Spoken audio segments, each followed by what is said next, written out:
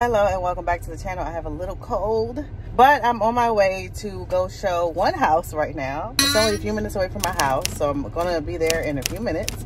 But I did want to just go ahead and do like a little ride with me vlog before I get there. Summer is winding down. The kids are back in school.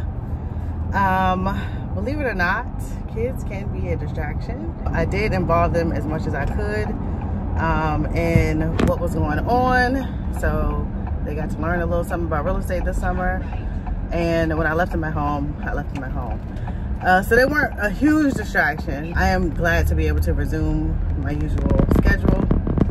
And where should I turn here? I'm right by my cousin's house. All right, showing is done, and I'm on my way to run a few more errands. The house is a no-go. And I don't know, but this one we're in a tricky situation. We're in a time crunch kind of situation, so all hands are on deck. Yeah, this is the part of real estate that is really rewarding, and really, because at the end of the day, I'm going to get it done. At the end of the day, I don't care what the time crunch is. In my mind, I'm going to get it done. So it doesn't matter what is going on, it's going to get done. Now, realistically, sometimes it just does not work out. Either the person doesn't have the credit, or can't get pre-approved, or whatever, or things just don't happen the way, you know, you think it's going to happen, but it does happen, you know, the way it's supposed to. I do believe that everything happens the way it's supposed to happen for whatever reason.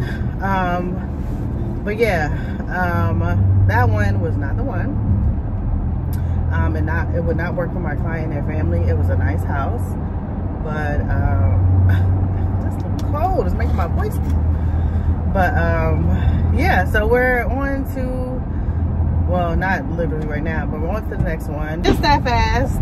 They want to see another house.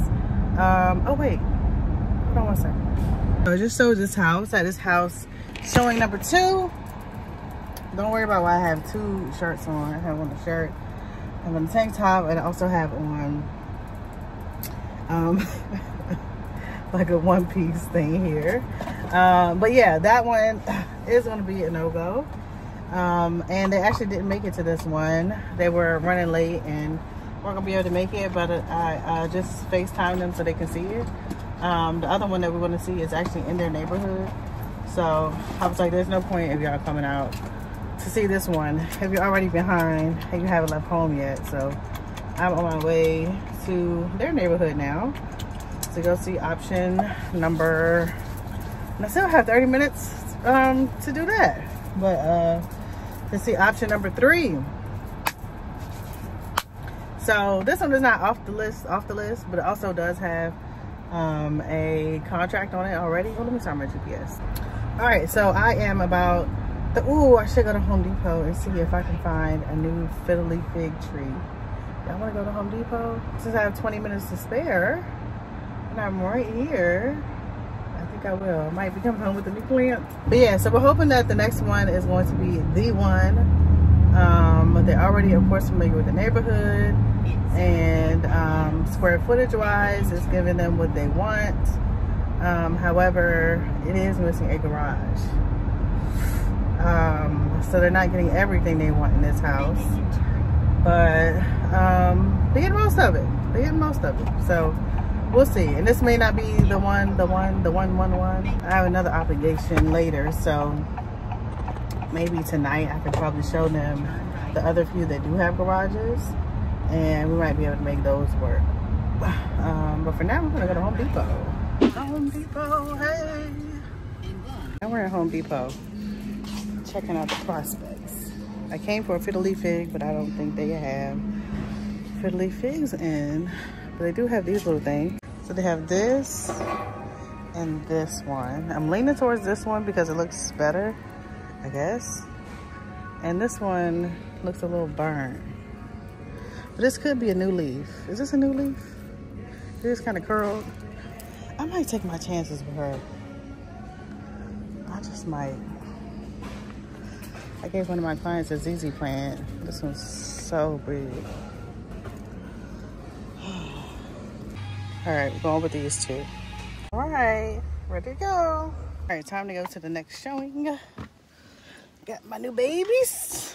So my 12:45 that I requested has still not been approved. I want to head there now. Okay, girl. I know where to go. I got a bust a Yui. I'm about to be. Now I'm gonna be late. Now why would I do that? Why would I stop to go get some dang on the trees? Now I'm gonna be late. I don't think I'm gonna be late though. I can get there in 10 minutes. We'll see. Alrighty, let's do it. Since I get there at 12:48, which I'll get there at 12:45. When the vlog ended, but my phone died, and I need my phone to, one, get me where I need to go, and to open up the lock boxes. So let me let my phone charge. 12:46. Alright, so they want to put an offer in on this house. This third showing, it did end up being like a house hunter kind of thing. 3 showings in a day, and they picked the last one. So I'm excited. It's really exciting, especially when you find the house that you're like, okay, you feel like it's the one, they feel like it's the one. The feeling is unmatched. And then, of course, once you go under contract and all that. So it's a lot of work to be done. So I'm going to end the vlog right now. I'm going to be on my way home, run my comps, and yeah, get them under contract. We're going to get this house. We're going to get this house. It is just a few days later from the showings and the last clips, and we're on our way to inspection. So I guess I'll update you all on how inspection goes. I feel like this has been a crazy little vlog. I'm here going from 1 showing to 3 showings to under contract on the last one. Now we're going to inspection.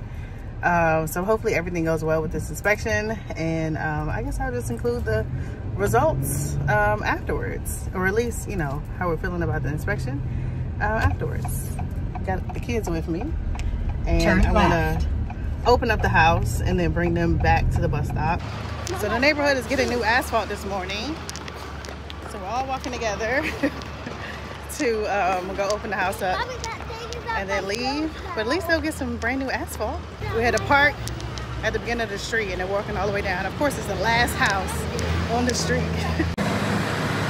So the kitties have been dropped off, and I'm on my way back to the house for the inspection. So hopefully everything is going well. The house was built in 2003, so it's not very, very old. It's not 30 years old until 2033. But yeah, I'll check in after everything is done, and maybe a little bit during, we'll see. They're not allowed to be more than 10 years old, and these are going to be hardwired in the house. All right, so the inspection is done. The inspection went well. Most of the things on that list were all cosmetic, like absolutely all cosmetic, which is wonderful. We are going to request a few items be fixed. None of them are deal breakers. That's the main thing. So that's the end of the vloggies. That's the end of the vlog. I'm gonna wrap it up here, and I will see you in the next one. Bye.